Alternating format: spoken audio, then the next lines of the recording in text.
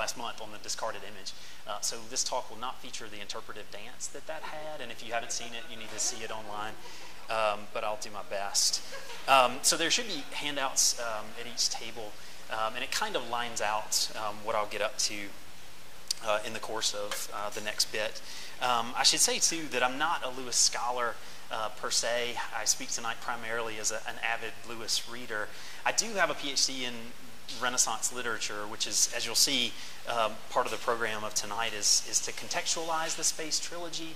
I think one of the remarkable things about reading the Space Trilogy is the kind of complementarity, I guess, between Lewis's scholarship and his fiction, and that's the case that I'll make. So simply put, what I want to do is make some observations to contextualize the Space Trilogy and make some observations about what I think are the distinctives of his three-book series. So I'll argue that Lewis is deeply conversant with science fiction at a time when it's not as valued, so writing when he is.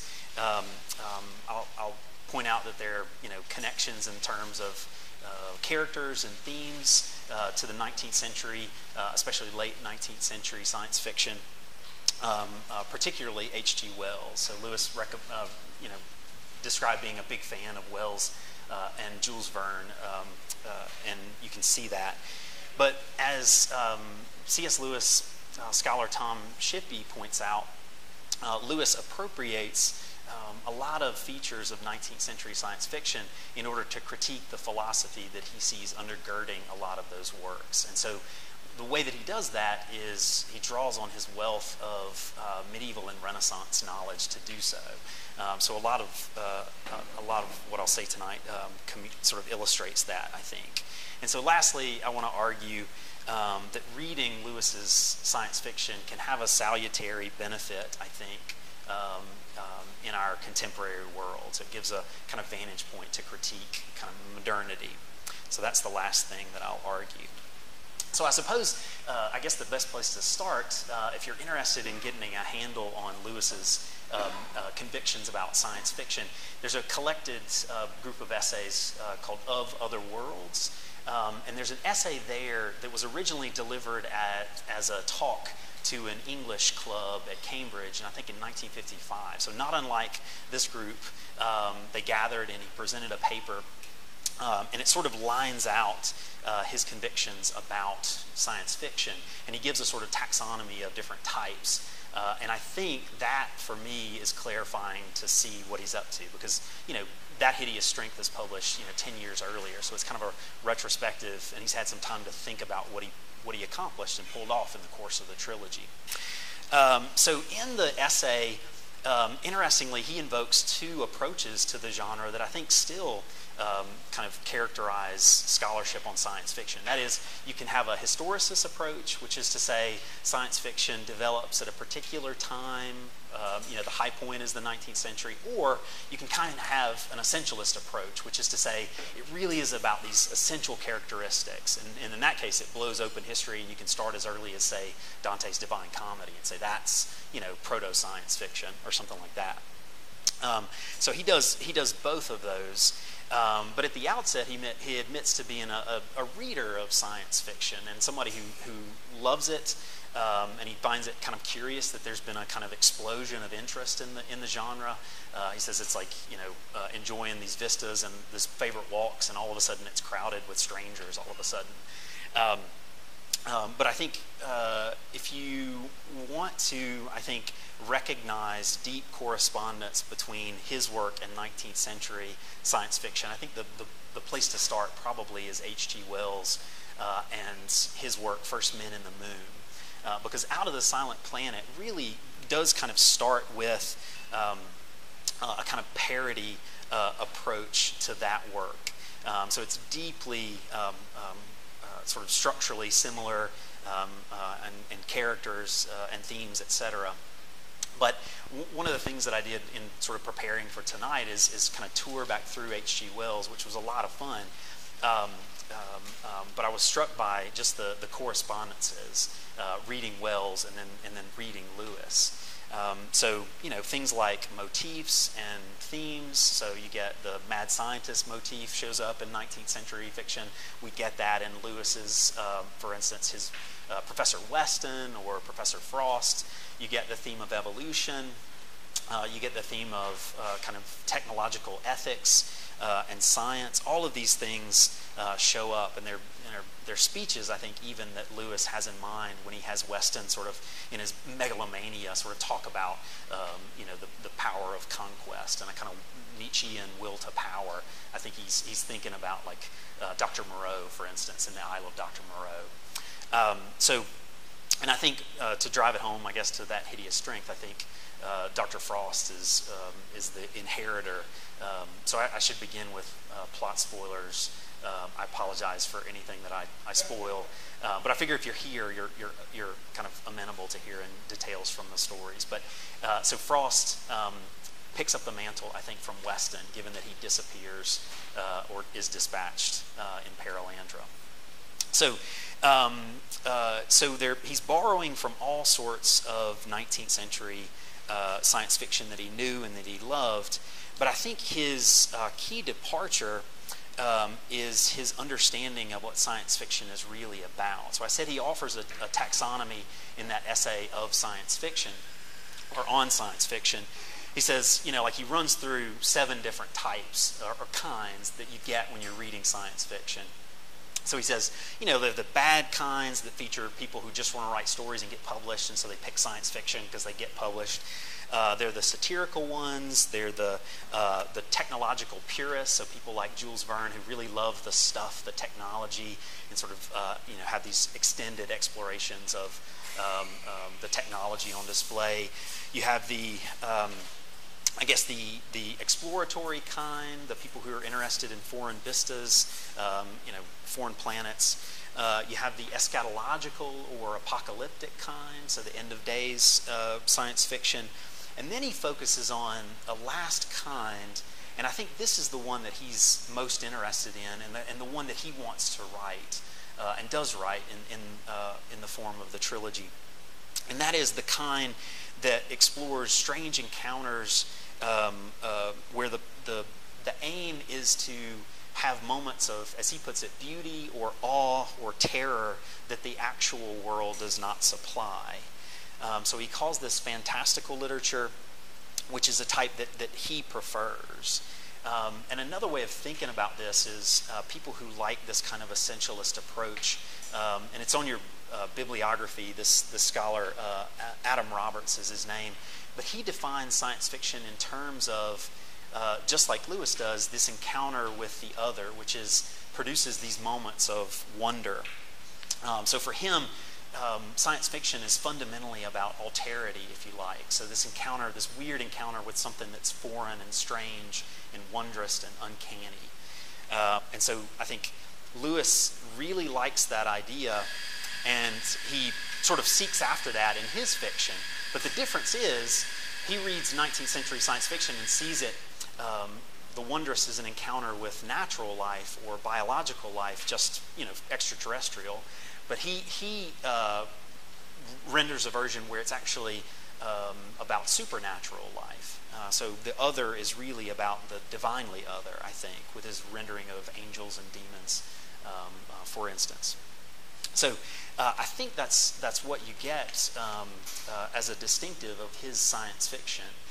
And that's something that he's interested in, certainly not just here in the trilogy. I mean, that's something that he's interested in say, Till We Have Faces. So if you know that novel, I've included on your handout, I think it's the second quote, but that's a quote that's featured in Till We Have Faces, and that's the protagonist, Orual, has an encounter with the god Cupid. And again, a plot spoiler, but that's the rendering that we get of Cupid, and it has this, it features this uncanny moment of what it's like to be in the presence of a god, and it's very disturbing to Orual. But at least in the science fiction or space trilogy, so he's licensed by the genre to have these encounters with the other, but his aim is to have encounters that feature these kind of supernatural interactions or interactions with supernatural entities, where the philosophy on display is fundamentally counter to the kind of philosophy on display that he reads in, say, Wells or Olaf Stapleton's work and others. So what am I saying? When I'm thinking about these supernatural exchanges or interactions, I have a few more quotes that illustrate what I'm talking about. So in the Space Trilogy in Paralandra, for instance, we get a moment like that with the character Lewis's interaction or description of an angel, and that's on page 2 at the top. So he gives this disorienting description of what it's like to be in the presence of an angel. So he says, for instance, what one actually felt at the moment was that the column of light was vertical, but that the floor was not horizontal. The whole room seemed to have heeled over as if it were on board ship. The impression was that this creature had reference to some whole system of directions based outside the earth, and that its mere presence imposed that alien system on me and abolished the terrestrial horizon. So we get moments like that. I think that's what Lewis is seeking after, I think, in his Space Trilogy. These moments of engagement with these entities that are divinely or entirely other from natural life. So he's not just interested in heavenly entities, he's also interested in diabolical entities.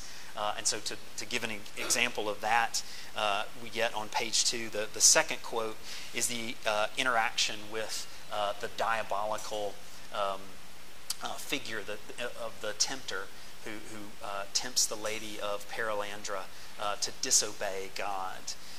And that's the second quote there. And because I couldn't resist, I included another. I got kind of carried away with the unsettling interactions with this demonic figure, and that's the last quote on that page. So he observes their interactions, his tempting the woman, and tries to counter.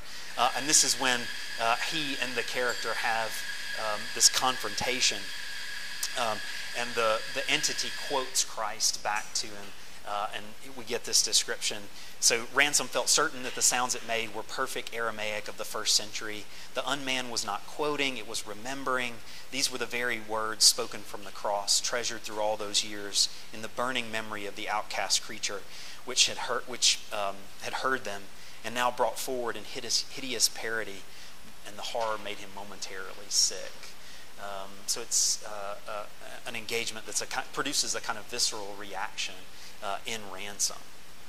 Okay, so if these are the kind of moments that Lewis is going after, these moments of otherness where by proxy we have exposure to these supernatural entities, I think so. That's a big departure from 19th century science fiction.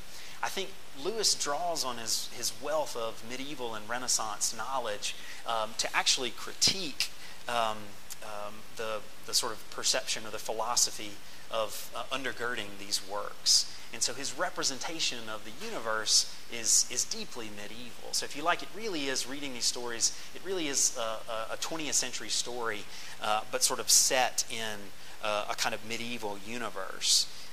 And so, I think it's clarifying to set medieval texts and Renaissance texts side by side with it.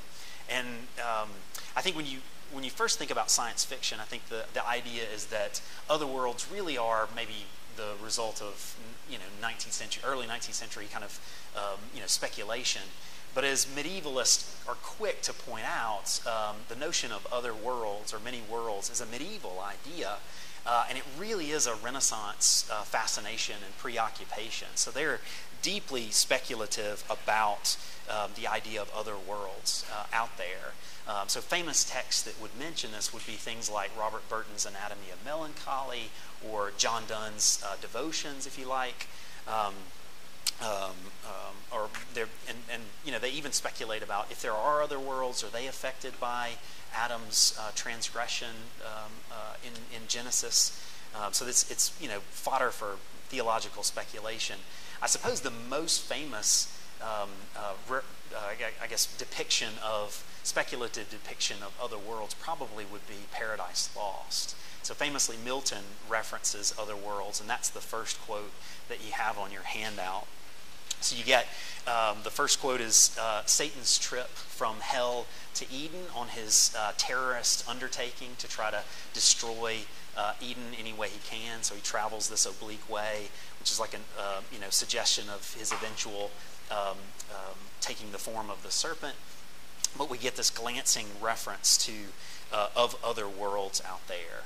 And then the second quote is in Conversation in Book 8, Adam talks to an angel, Raphael, and Raphael sort of warns Adam about being sort of speculating about these hypothetical other worlds.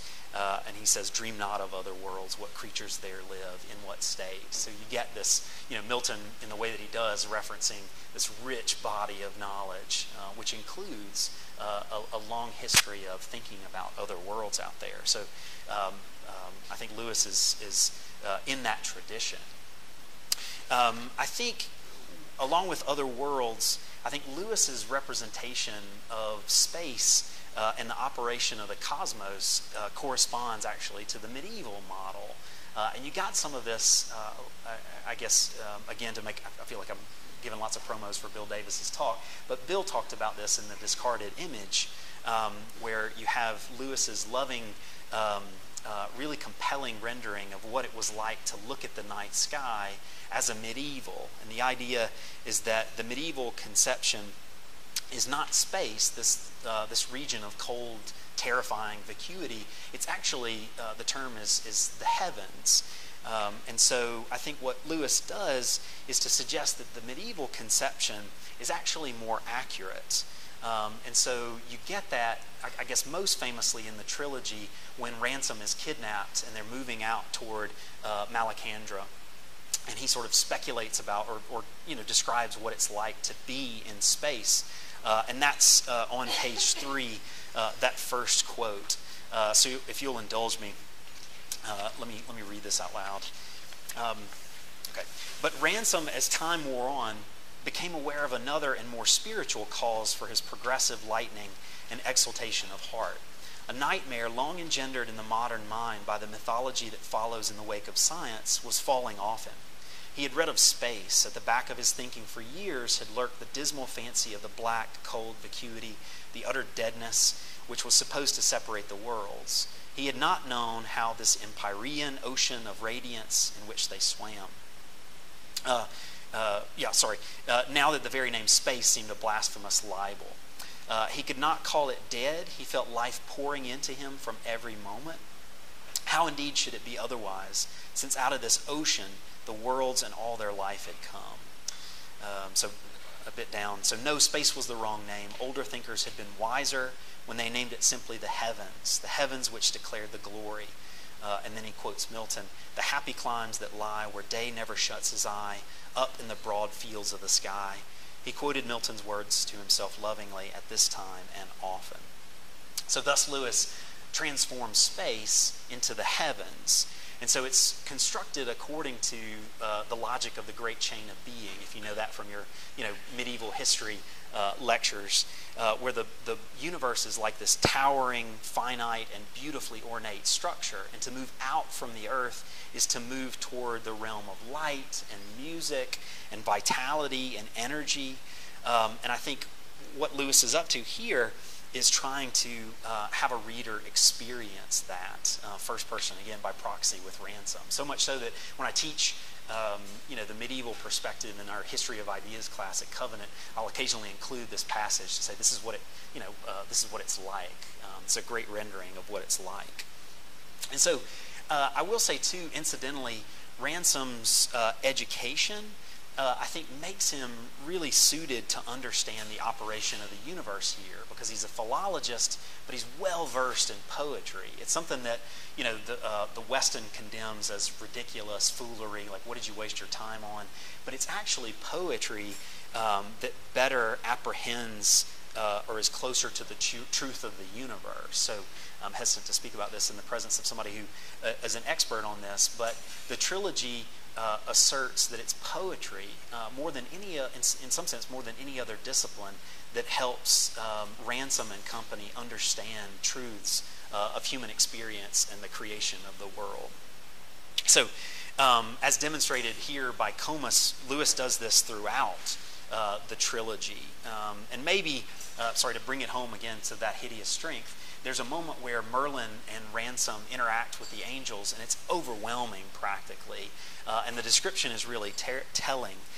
Ransom says, "It was well that both men had some knowledge of poetry. The doubling, splitting, and recombining of thoughts which now went on in them would have been unendurable for one whom that art had not already instructed in the counterpoint of the mind, the mastery of double and treble vision. For Ransom, whose study had been for many years in the realm of words, it was heavenly pleasure." So, there's nothing wrong with good science, but it's actually poetry that's going to help you understand the fabric of the universe. Okay, so to focus on a few more, I guess, medieval features of the trilogy, I suppose, well, another instance, I guess, from that hideous strength, it's really replete with medieval and Renaissance references. I guess beginning with Jane Studdock, who's trying to finish her dissertation on John Donne, we get reference to Ben Jonson's Volpone. We get reference to Guillaume de Loris's The Romance of the Rose. So it's full of references to medieval and Renaissance texts. And if you will indulge an academic's exuberance about the archive, there is a Lewis treasure trove for those who are interested, Lewis scholars and fans. Famously, Lewis's library, a lot of the books, nearly 3,000, end up at Wheaton famously. So you can go to Wheaton to check out and see some of these. But a lesser known fact is that Lewis's literary executor and friend and secretary, Walter Hooper, handpicked a number of texts and actually sent them to the University of North Carolina at Chapel Hill. And so I mention that because a lot of the books that are referenced in that hideous strength are actually there, and you can go to the special collections library and call these up and look at them. And this is what a friend and I did in graduate school when we should have been studying for exams or dissertating or any number of things. We would go and spend time kind of touring through Lewis's stuff. And it's a fascinating collection of material. They contain lots of marginalia, notes from people, at least one unpublished essay on Lucretius. And I think one of the strongest takeaways from looking at his books is just how, an engaged and present and active reader Lewis was. I mean, in some ways, he was as an extraordinary reader as he was a writer. And so he'll do things like create running headers, create his own indices with topics that he's interested in. He'll correct footnotes. He'll write no, wrong. He'll draw maps. So he's fully, engaged with his, imagination and rationality with these works. And so I mention this too because, at the outset of that hideous strength, he mentions Stapleton's book Last and First Men as an inspiration. And they have his copy of Stapleton, so you can see his interaction with this text. Okay, so thus ends my anecdote. Thank y'all for indulging that. Okay, so other medieval elements, I suppose, that might be helpful to point out in that hideous strength. I think the biggest probably would be Arthurian elements. So you read it and you realize just how much correspondence there is to the Arthurian lit tradition. Lewis is borrowing from people like Chrétien de Troyes, Robert de Boron, the Vulgate cycle, all of these things that give versions of the Arthurian tradition. And most famously, I guess, Mallory's Le Morte d'Arthur. So that's probably maybe the most prominent. So the way that Ransom creates this society at St. Anne's on the Hill corresponds to, I think, the Knights of the Round Table. So it's this society that's the force for good, and the Ransom assumes the title of Pendragon, or Pendragon of Logres, and so that succession goes all the way back to Arthur. And so their objective is to fight the forces of darkness, so a force for good like Arthur.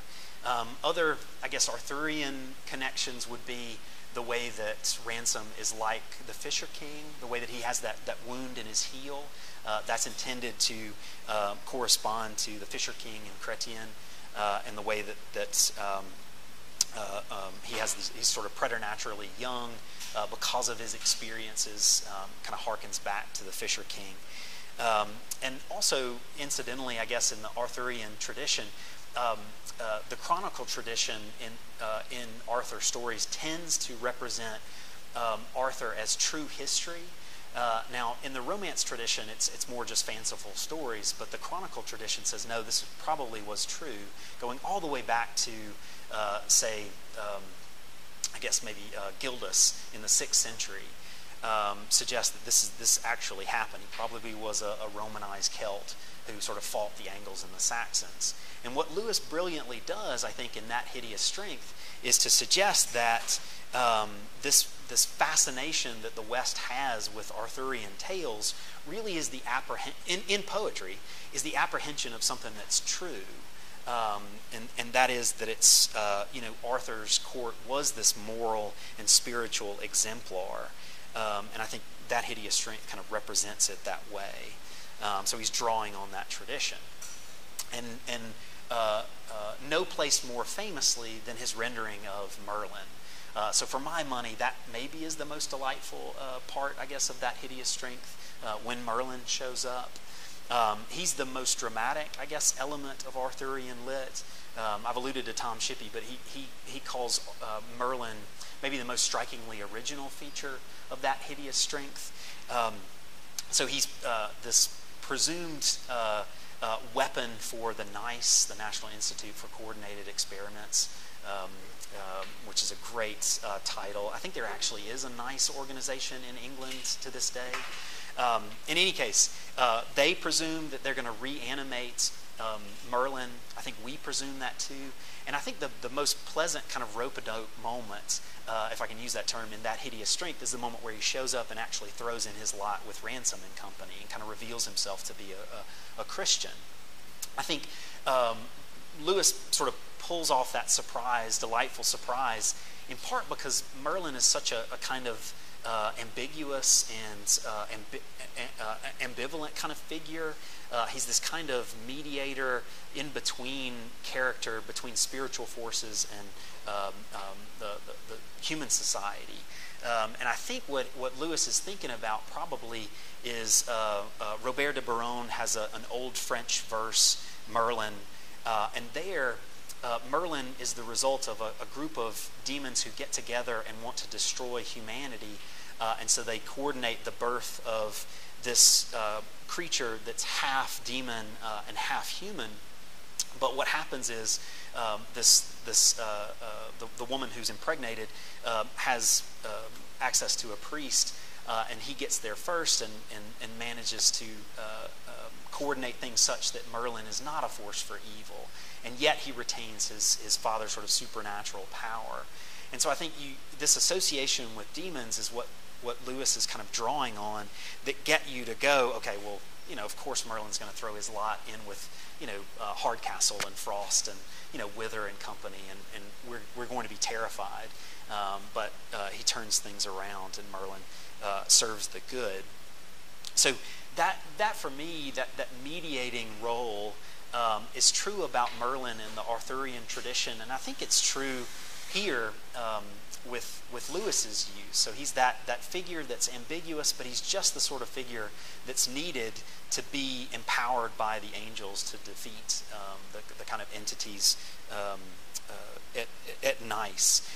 So I think Lewis, in his scholarship, tends to talk about Merlin in just this kind of way. So if you want to see an example of that, I think the discarded image, again, is the place to see it. And he has this really interesting remark. He says, Merlin, only half human by blood and never shown practicing magic as an art, almost belongs to this order, that is, of fairy damsels associated with the natural world who interact with humankind like Bersilac in Sir Gawain and the Green Knight. So this kind of like, he's not a morally compromised figure like, say, Dr. Faustus with Marlowe.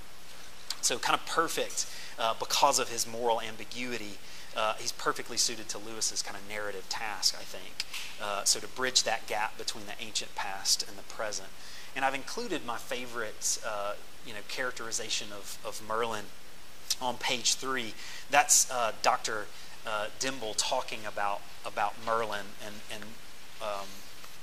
and his association with the ancient world.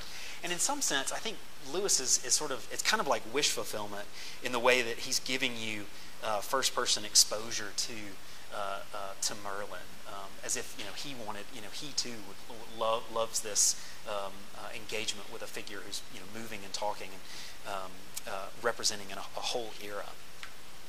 I will say that not only does Lewis borrow characters like Merlin and the society of Arthur, he also puts them to narrative uses that you find in the Arthurian tradition. So, for example, the way that he represents this special relationship between England and Christianity, that's deeply in the Arthurian tradition.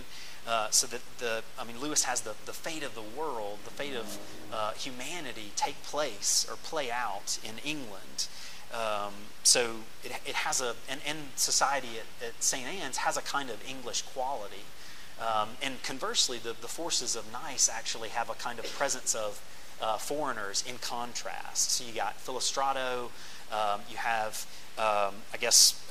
this would count, Alcazan, whose head is reanimated, and others. Now, certainly, Lewis characterizes them in a kind of unnatural way too. I think his primary interest is to show how unnatural they are, and you can see that in the names. So you have Hardcastle, you have Frost, you have Wither,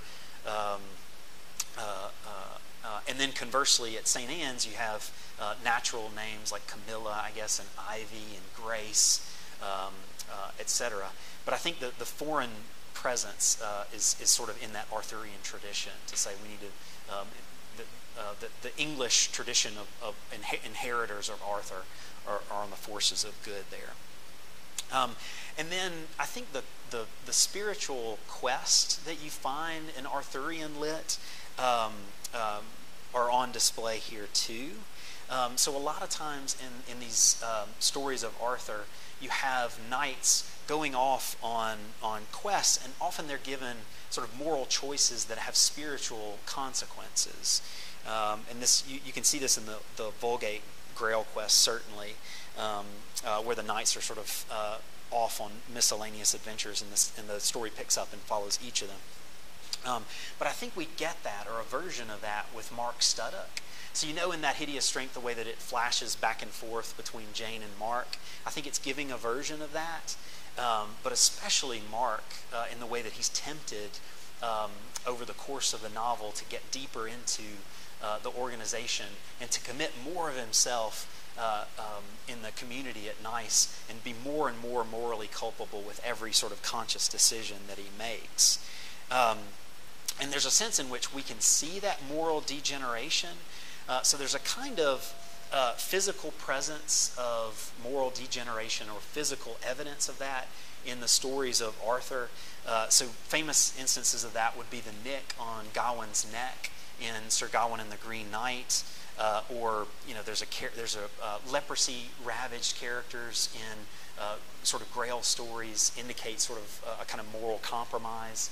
I think you get that with Mark in the sense that over time there's a kind of physical change in the way that he gives in to temptation, such that I think when you get his description late in the story, we get Studdock's face appeared to him to have changed since they last met. It had grown fatter and paler, and there was a new vulgarity in expression. So now certainly that's meant to illustrate, stress and strain of working for Nice. It's not a pleasant place to work, contrary to its name. And so he's indulging in, alcohol and tobacco to alleviate anxiety. But at the same time, I think we're supposed to read that as narrative shorthand for moral deterioration. And that's exactly what you get in kind of, or similarly in Arthurian lit too. So I think there's a kind of debt to the Arthurian tradition that Lewis is describing. Okay, so let me conclude with a kind of suggestion of why I think Lewis is important to read and his distinctive supernatural science fiction. So the sense that I get is that Lewis's scholarship enables him to inhabit a perspective that's distinctly separate and apart from the modern world, to the extent that he even calls himself a dinosaur, an example of the old Western man. So he gives an address when he takes up the chair in medieval and Renaissance lit at Cambridge, and says, like, I'm not a modern person. In some sense, I think he's indicating how his affections and inclinations and kind of default settings are of a previous era. And I think in some sense, we can take him at his word when we read his fiction, because it's somebody who's and scholarship who's lovingly invested and compelled by this worldview, I think. And so it's that worldview, the kind of medieval and early Renaissance perspective, that he works into the architecture of the space trilogy. And so, if you like, simply put, I think his scholarship augmented his creative work. And so a lot of what you read are recast forms and characters and ideas taken from medieval and Renaissance and classical lit too. And this, I think, enables him to be a keen critic of the present. So part of the pleasure, I think, of reading That Hideous Strength and the whole trilogy is his ability to represent this contrast between the modern and the ancient worlds. And we get that, for instance, with Merlin talking about the strangeness of the 20th century. So it's this kind of grousing about, like, trying to make sense of it. Like, there are these extraordinary comforts, but the food is bland. There's a lack of pageantry, and it obviously challenges his categories. And conversely, Merlin does the same to Dimble and Company. And so Dimble says, it was so silly not to have realized that Merlin wouldn't know about forks. But what surprised me even more after the first shock was how elegant he was without them. I mean, you could see it wasn't a case of having no manners, but of having different ones. And so I think that last sentence in this, small kind of throwaway moment from the novel is helpful for understanding, I think, Lewis's role as a literary critic and as a fiction writer, because he doesn't practice or abide condescension for the medievals from the moderns. And I think his conviction is actually theirs is a superior perspective in a lot of ways. And this strikes me as especially valuable about Lewis's science fiction, because to imbibe his fiction encourages a vantage point from which to critique contemporary culture and understand it by contrast, if you like. And then secondly, here, and if I may, speaking as a Christian, I think it affords the imaginative experience of spiritual realities that are consonant with Scripture. So looking back on my own reading life, my coming to Lewis's fiction and trilogy here was formative, because he gives you these uncanny, wondrous, visceral kind of experiences, but they're in service of Christian theology. And so, a confession here. As a kid, my interests reading were two. One, I was interested in stories of bravery, adventures, etc. But two, I loved tales of the fantastic, the uncanny, the weird, the mysterious. And so occasionally I would get that in, detective stories, I guess, like the Hardy Boys or the Three Investigators. But invariably the whiff of supernatural would be kind of like dissolved at the end when, like Scooby-Doo, the bad guy would pull off his mask and it would be like a very human person with, very human motivations, like the disgruntled employee or the neighbor. But reading, as a kid, reading other works like the works of, say, Dean Koontz, that's where I got those pure moments of uncanny terror. So, the strange, the alien, the foreign, whether it's a genetically engineered predator that lives on malevolent violence, or an ancient creature that's responsible for mass disappearances or extinctions, or evil goblins disguised as humans who thrive on human suffering. All of these things were terrifying, but, true renderings of the uncanny. And I was addicted to these like I had a vitamin deficiency or something. So these moments of uncanny dread were the fodder of nightmares, chores that took place on our farm after dark. Suddenly the dark would be peopled with precisely these sorts of characters. Nevertheless, I was absolutely enthralled and couldn't stop reading them.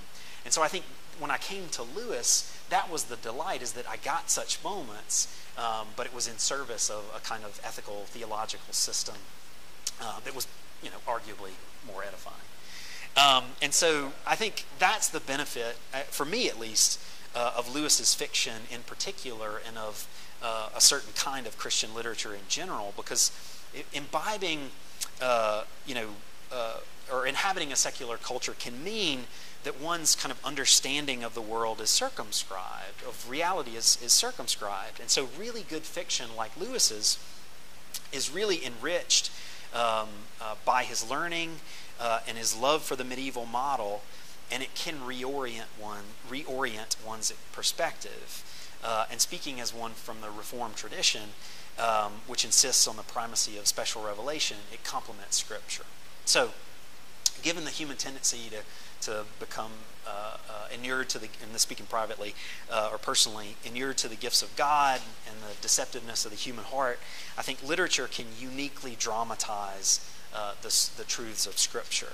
And it has this dynamic operation that can catch one by surprise. So I've never had an encounter with an angel, but if I did, I suspect it would resemble Ransom's interactions with the Eldila.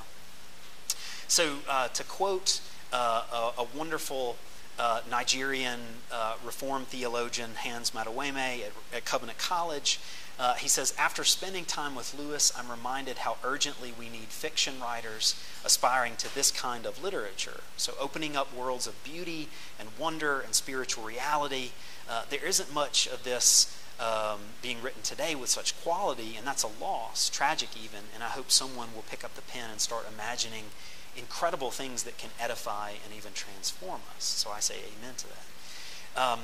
And a final note, I think we tend to think of the Inklings primarily as authors, but they were also readers who recognized their delight in and need for tales about spiritual realities.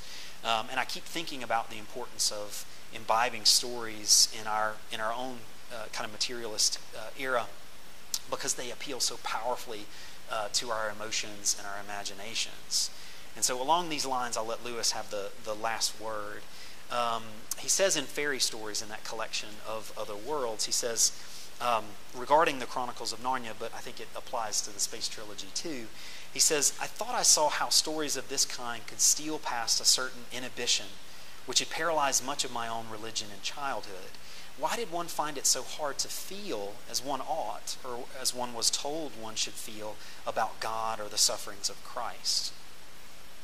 And for me, I think this clarifies the benefit of that hideous strength, as he puts it in the subtitle, a modern fairy tale for grown-ups, and for the rest of his science fiction trilogy. So, thank you.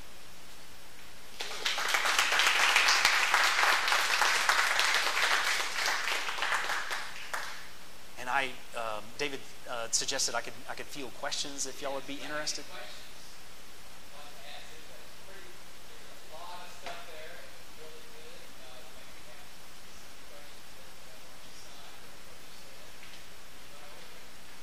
Please.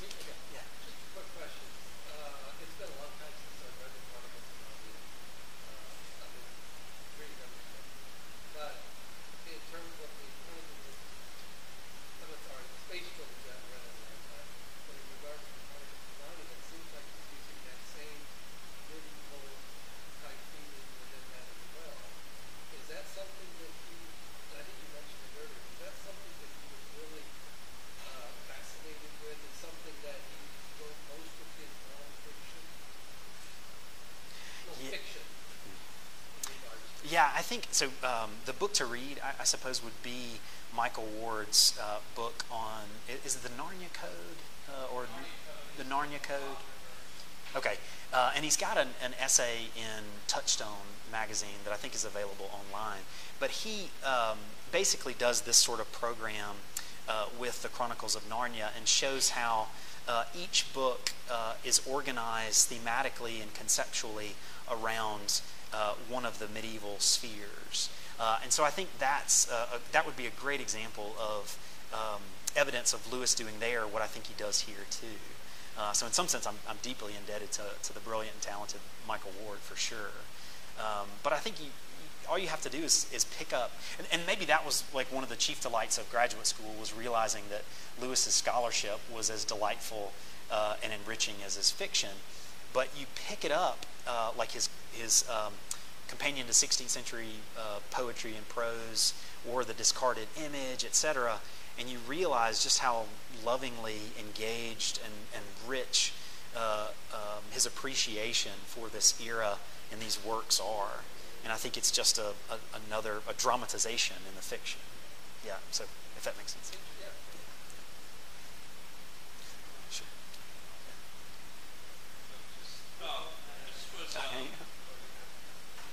I was wondering, I mean, I feel like obviously there's a connection, the whole, nothing new under the sun, one thing comes from another.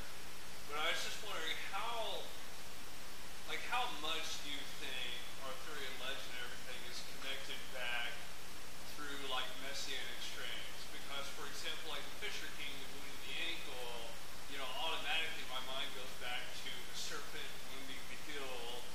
And, another example just being, take, for example, the Once and Future King, that whole idea that comes all through the Arthurian legend that this guy who was the king, he's going to be the king later. That idea almost like Arthur's going to have a second coming or something. And it would seem very obvious that comes from sort of a biblical spin-off. So, like, I mean, can you go too far with that? Or is it something you can legitimately run with, that's there throughout Arthurian legend and everything? Yeah, I think, so I probably made Arthurian Lit, no, not probably, I've made Arthurian Lit too tidy here for sure. It is there's a profusion of different authors who have different and discrete purposes. So there's not always a kind of, as you put it, messianic Christian quality, especially in the Romance tradition. But I think Lewis is committed to that one. And so he loves, I guess, picking up on the Fisher King as wounded by the satanic figure corresponding to Genesis, in part because it fits, it helps him sort of with the architecture of the story. Even, and I'd never thought of this before, but even Ransom's being transported back to Venus after that hideous strength, and so he can inhabit, this realm and be kind of freed of his this burden of pain, is like Avalon. So it's like he takes that Avalon precursor and gives it his own rendering. But it's primarily Lewis reading the messianic strain, because the Fisher King has different representations. It's not always given a kind of stringently Christian cast. Especially in the nature of the wound, it could be moral compromise, but sometimes it's Percival's fault for not asking about his wound, and so the focus is on Percival's pursuit of the Grail. So it's really richer and more complicated than I made it. But I think Lewis loves that strain, as if he sees them trying to get at what is for him the essential truth or story that culminates in his story, I guess. Yeah. Thank you. With respect to characterization and structure of the story, what correspondence do you see between medieval allegory such and the approach that we get in the Hideous Strength? Because I remember reading these, it's been a long time too, but I remember reading about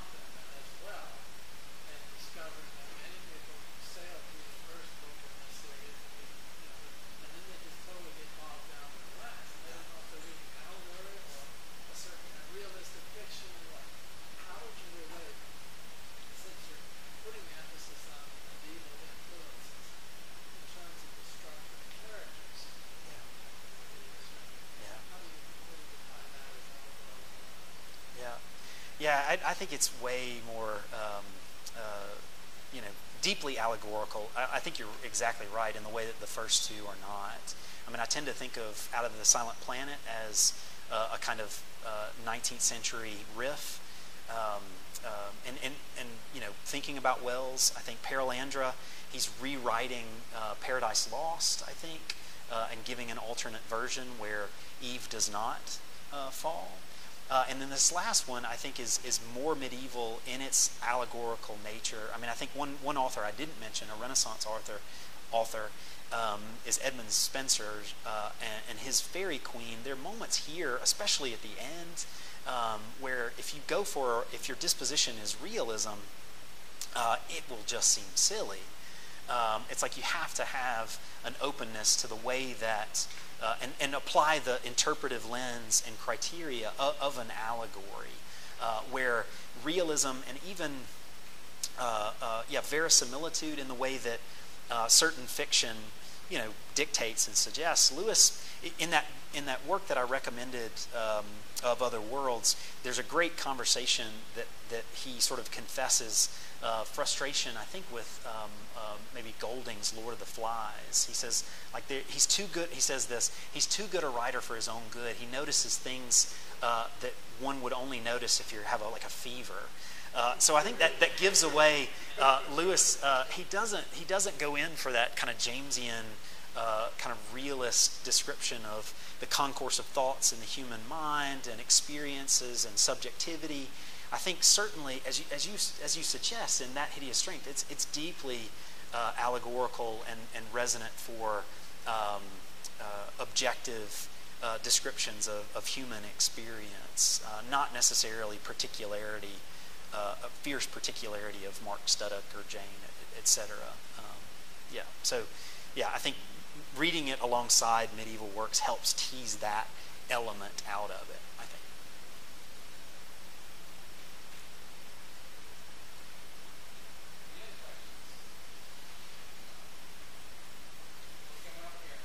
Please. I know he was very impressed with Tolkien, and but the writing style is so different. Tolkien was so narrative, and like his descriptions were so vivid, and like get lost in the pictures. But when you read C.S. Lewis, it's like this straightforward, and it's I just don't know anything like it. To be honest, I mean, that's how I look at it. And I think Tolkien. It's funny to tour back through the scholarship. I think he found it equally, frustrating and distasteful, and so I think he was. I think he agreed. He couldn't make sense of it, despite the fact that Lewis, I think, is at pains to honor his friend, and lovingly he sees it as a tribute. I think Tolkien sees it as plagiarism. He takes ideas from Tolkien that show up in Lord of the Rings.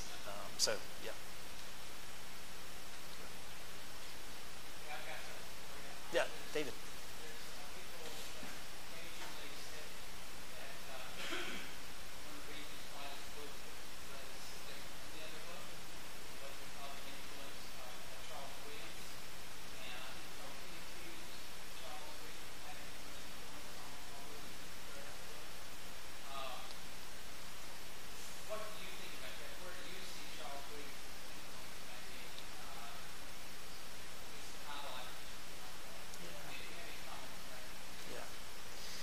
I think that's exactly right too. That's one place that, one place among many places where I'm seriously deficient. I have not read a lot of Williams, but I know he's taking, he's borrowing lots of plot features for sure from Williams. I think one scholar I read jokes that this is a Charles Williams spiritual fantasy written by C.S. Lewis. And a lot of the criticism, reviews, contemporary reviews, when it comes out in 45, I suppose, are criticize it for just that kind of property that you get in Williams, which is the combination of everyday kind of realities and spiritual, a spiritual component. And Lewis says in a letter to Dorothy Sayers, it's frustrating because these are precisely the kind of stories that I like, even to the point that he writes Williams a fan letter, and he says, point B, we have to put up with this combination in our own lives. And I think that's kind of interesting, I think, for his recognition that we inhabit life with a spiritual component, and he wants fiction to render that, even if imperfectly, to get us to experience it imaginatively and emotionally. I don't think he was trying to write a book like one of his his hero writers or something.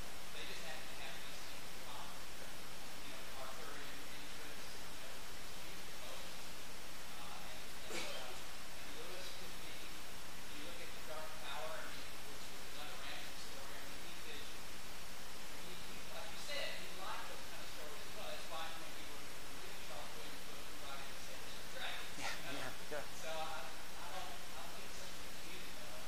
It's recognizing it's part of the whole complex. He likes sci-fi, he likes art, he likes Numenor, he likes Williams, and it just kind of all crucified together. That's right. Yeah. And there's a really strong medieval style of neoplatonism that comes through in both of those. Yeah. Okay, I want to take a vote. Who would like to live at St. Anne's? Raise your hand. Well, not when when things are relatively peaceful. Not when they're like ready to die in some sort of galactic war. Yeah. Any other questions, comments? Yes.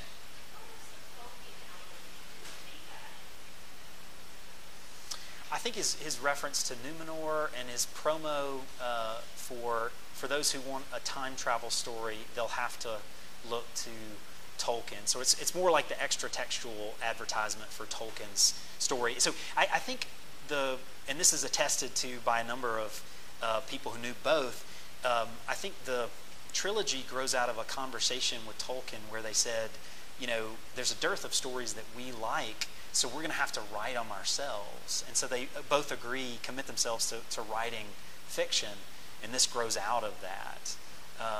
But I think we get and please help me if you're inclined, I think we get reference to Numenor. Yeah. Or at least out of the Silent Planet is. Yeah.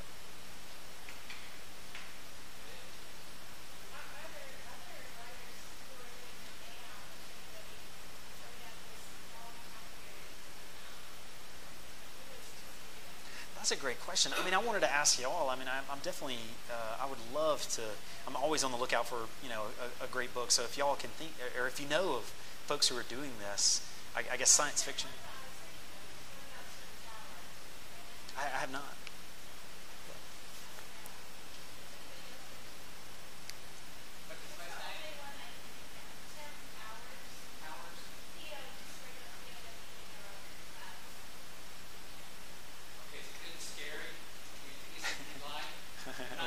That's right. Yeah.